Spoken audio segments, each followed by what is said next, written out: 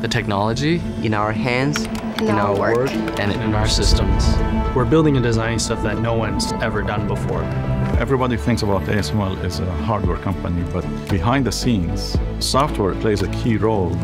Our software helps you plan out the chip before it even gets to the machines. So there's just a ton of work that goes into that design phase.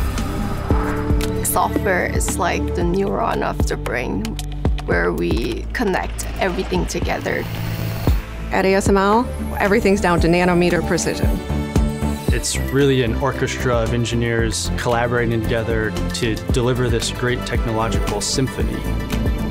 Learning is a huge part of what we do, and I always rely on my coworkers, and if you're willing to put the work in, nothing is impossible.